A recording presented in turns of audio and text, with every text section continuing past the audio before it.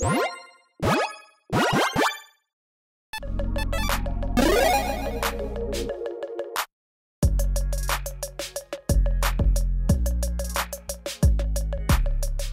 everyone, Mitch coming in from the Commander Score Studio. Welcome to the show. So, spoiler season moves on, and we've got some more exciting spoilers, and one of that I need your help on because there has got to be an easy way to break Reluctant Roll Model. Yeah, that's the name of a card now. Which, I mean, it's interesting, right? They're doing like the movie tropes, and I understand that. It's just kind of weird to be like, I play Reluctant Role Model, instead of being like, I don't even know. I don't know what else you would call this. Like, you know, like scared dude with a I don't even know what kind of a weapon that is. Okay, anyways, 2/2 Human Survivor for 2 mana and white survival at the beginning of your second main phase. If it's tapped, put a flying lifelink or +1 counter on it. That's quite nice. And whenever a Reluctant Role Model or another creature control dies, if it had counters on it, put those counters on up to 1 target creature. Now, that is exactly what I'm going to be talking about when it comes to breaking this card, potentially. The first part is nice, and obviously in a counter strategy, that could really help you out. So yeah, I mean, this being able to get its own counters on it. But also, the big part, obviously, on this is, hey, yeah, distributing counters. It's kind of like a mini Ozolith in a way-ish, but again, like, kind of could be broken in a different way. The Ozolith has some combos, but those are kind of convoluted. That being said, like, this one has to have something, right? Right? There's got to be something. I mean, I guess, like, my base combo that just is in my head right now, and let me know if there's an easier one. There's, like, that, was it Scurry Oak or whatever? It's like whenever a counter gets put on it, you make, like, a 1/1 squirrel or something. So if you had that plus a free sacrifice outlet plus any kind of a way to get a counter on the squirrel when it comes into play, which there's a couple of different ones, like Nylea's Chosen or something. I don't even know what that thing's called anymore. Anyways, there's got to be ways to do it. That being said, yeah, there's got to be very simple ways. There's got to be some ways to combo this, right? Anyways, regardless, it is a pretty powerful card. It could definitely see play in a lot of +1 counter builds out there. And I guess other types of counters too. But yeah, mostly +1 counters because that's a very popular and very well supported theme. Moving on, we've got Piggy Bank. As a pig-based channel, this is terrifying. Yeah, this is not what us piggy banks like to represent ourselves as, but apparently, this is it. A 3/2 boar toy. Wizards, since you have like 18 million different distinctions for other things, but you can't, you know, have pig or boar, so your piggy bank is a boar bank. Okay. Anyways, for 2 mana in red, when it dies, create a treasure token. I mean, okay, if you have like a death trigger deck that maybe you can really take advantage of those, sure. Or like a treasure dot deck. Sure, but there's probably better options for each of those, even though, you know, it's a 3/2 for 2 mana with all upside. Again, in Commander, that's just usually not, like, enough to get you there. That being said, there are other creatures that are decent low to the ground that can make treasures as well. So this one could see play in those types of decks. Moving on, we got Lionheart Glimmer, a 2/5 Cat Glimmer enchantment creature for 5 mana in white. Ward 2, because Wizards throws ward on things. Whenever you attack creatures, you control a +1 until end of turn. This one's, again, probably more of a limited card, I would say. Yeah, maybe, like, it's a nice, like, little, like, pump effect on attack. It is, you know, just whenever you attack. Doesn't have to be this creature attacking. It's more of a limited card for the most part. Maybe an Enchantress deck that likes Anthem-ish effects could use it, maybe. Moving on! Bear Trap. Artifact for 1 flash. Pay 3 tap, sacrifice it, deals 3 damage to any to target creature, I should say. Yeah, probably more of a limited card as well, unless you really care about an artifact that has flash that costs 1. I'm sure there's some weird shenanigans you can do with that, but yeah, mostly just a very specific limited card. Moving on, Growing Dread, enchantment for 2 mana in Simic with flash. When this enters, Manifest Dread. Whenever you turn a permanent face up, put a counter on it. Eddie, you've got yet another card for your face-down tribal deck. Enjoy! Yeah, if you've got face-down deck, or, you know, like a morph deck, or a, manifest deck or all of the different iterations of having a face down creature, yeah, you're probably going to want to consider this because it just does give you a face down creature, so that's nice. But then also being able to flip things face up, that's nice. And I guess other kind of weird considerations would be decks that have massive things in them, but also have blink spells too, I guess, because you could, hit something off the top of your library and then flip it over. Cool. But that's very specific. Anyways, let's go on to the next one with Overgrown Zealot, a 0/4 Elf Druid for 2 mana in green. Tap at 1 mana of any color, and then tap to add 2 mana of any one color, only to turn permanents face up. Sure, again, if you've got like face down dot deck, cool. Use this. Great. Flip things over. Cool. If you don't, there's better, 2 mana tappers out there for mana. Mana dorks. There you go. Moving on! Bashful Beastie. Oh, I'm so shy. 5/4 Beast for 5 mana in green. When it dies, manifest red. Yeah, I mean, if you've got, again, a deck that, really cares about death triggers a lot, in the graveyard maybe, cool. If not, no, probably not. Anyways, I mean, and that's kind of funny, again, like looking back on the history of Magic. Like, you've got a 5/4 for 5 mana, and when it dies, you get a 2/2. Cool. I mean, that probably would see play way back when, but not anymore. Next up, Hand That Feeds. That is terrifying. Get it? You bite the hand that feeds, but this has a mouth. A 2/2 mutant for 2 mana in red Delirium. Whenever it attacks, well, there are 4 more card types among cards to your graveyard, plus 2/0 gains medicine on turn. Very limited card. Moving on. Give Into Violence. Please don't. Instant for 2 mana in black. Target creature gets plus 2/2 gains lifelink until end of turn. Probably more of a limited card, unless you really care about, giving maybe your commander lifelink. If there's some kind of an interaction with that where a little bit of pump and some lifelink would be helpful, great. If not, there are more efficient ways to do that too. Next up, Twist Reality. Instant for 3 mana in blue. Choose 1. Counter target spell. Manifest red. Yet another card where I just, point people toward them. They're like, I'm still playing Cancel. And it's like, why? No. Okay, I mean, if you're playing like, all counterspells deck, sure, but no. And it's not even a budget thing. Like, there are like spells like this, which is probably going to be cheaper than Cancel. Anyways, play this instead of Cancel, okay? But still, like, when it comes to a counterspell, usually you want it to cost 1 less, at 2 mana, unless, even if it's like a negate, right? Versus this. If you really care about that manifest red, then yes, okay? You really have to care about that, though, a lot. You're not just going to be like, wow, I get, like, 2 options instead of just 1, add an extra mana. If you like the manifest red, great. If you have, like, wanting to, get things in your graveyard, maybe, wanting to make a 2/2, ways to, flip those things over, maybe with, again, a blink effect or whatnot, cool. Yeah, a blink deck could consider this one because blinking something massive could just flip it right over for you, so do keep that in mind. But yeah, again, don't just use Cancel. Use this instead. Next up, Clammy Prowler. A 2/5 enchantment creature for 4 mana in blue. Whenever it attacks, the target type creature can't be blocked this turn. Yeah, this is pretty specific, I guess. It's there are better ways to get other creatures through. It is nice that it's like making the creature unblockable, but this is also going into danger. Yeah, probably more of a limited card. Next up, Split Skin Doll. Creepy. 2/1 artifact creature toy for 2 mana in white. When it enters, draw a card, then discard a card unless you control another creature power 2 or less. Again, we are getting like more of these like Elvish Visionary type cards at 2 mana. Like, hey, ETB, draw a card. This one is interesting because it's like, okay, it is either a looting effect essentially, draw a discard, which is still nice. Again, card selection, that is nice and that is worthwhile.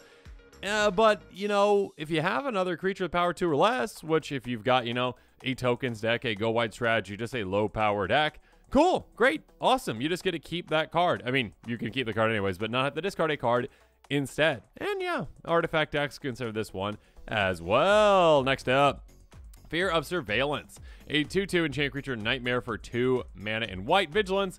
Where it attacks, surveil 1. Yeah, not really. It's probably more of a limited card again, unless you really care about Surveil and maybe have ways to make this survive combat, because even though you're like, okay, cool, it's got Vigilance, I'll swing. Oh, wait, all my opponents have a blocker that could very easily take this out. Moving on. the Mind Render. So now, I already did this one on a previous episode today, but that was before I really had enough coffee to realize that this was actually a legendary creature. If you haven't seen the episode from earlier today, make sure you check that out. I do go through this in detail, essentially, but I did promise that at some point, which is now, I'm going to go through cards that work really well with this in case you want to build a commander deck around it. So, really quick, 10-1, legendary creature Nightmare for 3 mana and blue, can't be blocked. If a source you control deal damage to an opponent, prevent that damage, and each opponent mills that many cards. Basically, turns your damage into mill for all opponents, not just one. Let's talk about some cards that work really well with this. If you want to build around this commander, I can imagine many of you do. It's a very exciting mill commander that goes in a different direction. It's really cool. Let's do it. First up, yeah, Fire Shrieker. Let's do that. Again, this has 10 power. It is unblockable. Why not let it hit for 20? Again, in most circumstances, you'd be like, well, I just need one more point of damage, and then all of a sudden, commander damage gone. Yeah, it's not going to happen with this commander. I mean, there's probably a way to, like, make it so that its abilities go away, but then it's not unblockable anymore, too. But, yeah, I mean, you can find a way, I'm sure. Regardless, mill people. It's fun, right? Come on. Okay, so anyways, instead of milling 10 cards per opponent, which again is 30, which is already a lot, you're milling now 60 cards in total for just swinging with your 3-mana commander and getting through. 20 for each opponent. That is probably going to be about, 4 swings, and then you'd get there. Or, I mean, you can speed things up even faster with Inquisitor's Flail. It's an equipment for 2. If a equipped creature would deal combat damage, deals double that damage instead. If another creature would deal combat damage to a equipped creature, deals double that damage to a equipped creature instead. This does have a downside, but not really with this commander, because this commander, well, I mean, hopefully you're not blocking with any of your art. It's going to die anyways. But hey, it's unblockable, meaning that your opponent's creatures aren't going to be able to deal combat damage to it. So all of a sudden, you put this on your commander, and it's hitting twice as hard. And it also interacts incredibly well with Double Strike, because you're going to be hitting for 20 and then 20 again. Yeah, that is 40 damage that is prevented. That is 40 milled cards per player. That is 120 milled cards in total. Mill players, eat your heart out. And of course, there's ways to make that even crazier. So we'll get to some of those. I mean, one right now, actually. Bring Sanity. Or a cursed enchant player. Beginning of each end step, enchant player mills X cards for X the number of cards if on their grave from anywhere this turn. Yeah, basically, again, with that one player that you, put this on, they're unfortunately going to mill a lot faster than the other players. Unfortunately for them, I should say. So yeah, mill them quite quickly. Again, instead of milling just normally 10 per each for them, they'd have milled 20. In that last scenario where I was like, yeah, double strike and double damage. Cool, that's 40, then that's 80 for them. And they're probably gone. Speaking of milling a ton, yeah, of course, you want to use things like cut your losses, casualty 2. You can sacrifice something if you want to. Probably not your commander, but you can if you need to. Target player mills half their library, rounded down. That can really set you up to take players out super quickly with your commander. Fleet Swallower. This one also is an attack trigger for you. Attacks, target player puts the top half of their library rounded up in their graveyard. So yeah, mill for a ton. And then this one as well. Basically the exact same thing, but you can also unearth it as well. Terzian Mindbreaker. Yeah, and unearthing this can be quite fun for you. I mean, if you milled yourself at some point to get things in the graveyard, maybe. Who knows? Anyways, next up. Some different directions that you can take this. Dragon Throne of Tarkir. Sure, I mean, this actually can be a way where you are taking advantage of your commander's mass amount of power. Again, 3 mana for a 10 power creature is pretty unheard of, unless it has like a massive giant downside. But even like Eater of Days, I think, is a 9/4, and that thing costs 4 mana still. I mean, you lose 2 turns. This one has no downside to it. It just like, I mean, I guess the downside is if you wanted to win through combat damage, you can't. Regardless, this one can really help you speed things up. Equip creature as defender and pay 2 tap. Other creatures you control gain trample and get +X/+X to turn X this creature's power. Yeah, if you've got other creatures in play, oh my goodness, your opponents, well, are going to be milling a ton, because all of a sudden, again, let's just say you've got like, I don't even know, you got like Talrin in play, you've got some Drakes in play, you've got like 6 creatures in play. Cool. You just pump all of them +10/+10 and give them trample, and you're swinging through. All of a sudden, you are swinging at someone for, again, what I say, like Talrin +6, that's like 70. Like 70 to 80 power in total and milling everyone out.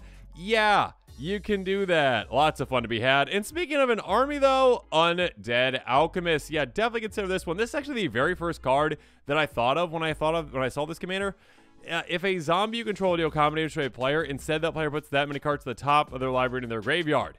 Yeah, so this one, again, if you are, hitting with zombies, you mill instead of dealing damage, kind of like what this commander does. I'm sure this was an inspiration for the commander in a way. Whenever a creature card is put in an opponent's graveyard from their library, exile that card and put a 2/2 black zombie creature token on the battlefield. Yes, please. So basically, again, with your commander, you're going to be milling your opponents a ton and other things as well. And all of a sudden, when those creatures hit the graveyard, you are going to be making a massive zombie army that, again, instead of dealing combat damage, is going to be milling your opponents. And I actually, Rule Slayers out there, yeah, let me know how like those interactions work, because it's like, I guess they would still stack, but I mean, either way it would work, right? You'd just be milling. Anyway, so you're be milling your opponents a ton. Next up, in a weird way, you could actually do some pretty funny things with this commander, or you could do like a donate deck with it in a way. Spawn Broker, a 1/1 human wizard for a 3 mana in blue. Comes into play, you may exchange control of target creature control and target creature with power less than or equal to that creature's power that opponent controls.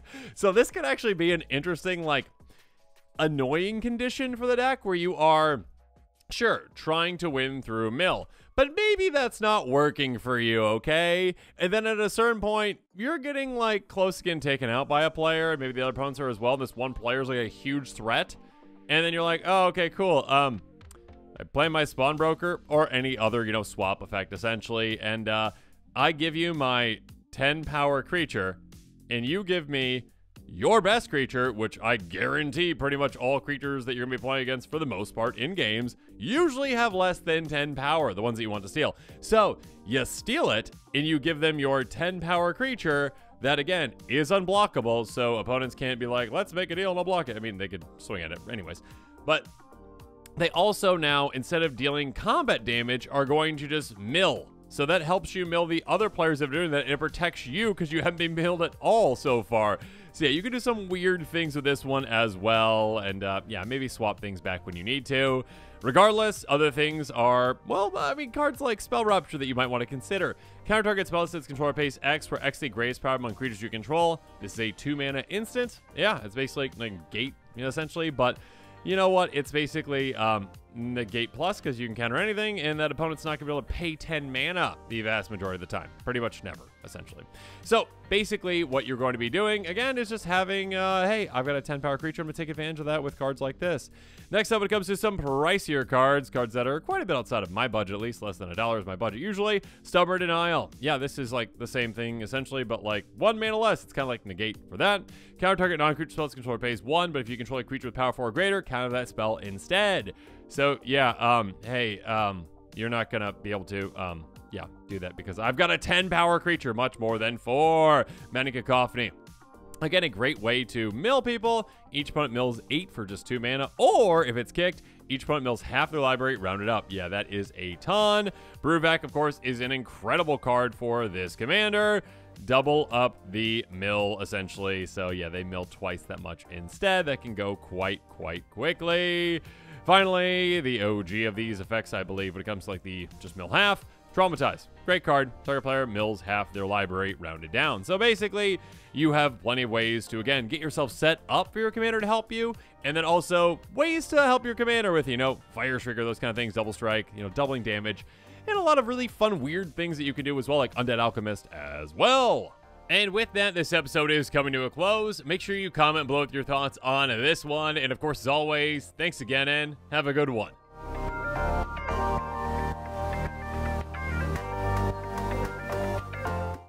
This show and episodes like this one are possible thanks to viewers like you. If you're looking for an easy way to help support this show, make sure that you like, share, and subscribe. Also, hit that bell notification icon so you don't miss any new episodes. You can also go check out our playmats and other merchandise at thecommandersquarters.com. We also have a ton of brand new t-shirt designs in stock, so make sure you check out those as well. Another easy way to support this show is with our TCG Player affiliate links. So whether you're buying a deck or individual cards, you can use this general link right here or one in the description. And the final way that you can support this show is by supporting us directly by becoming a patron. There are many benefits to being a patron, and I truly couldn't do this without all of their support.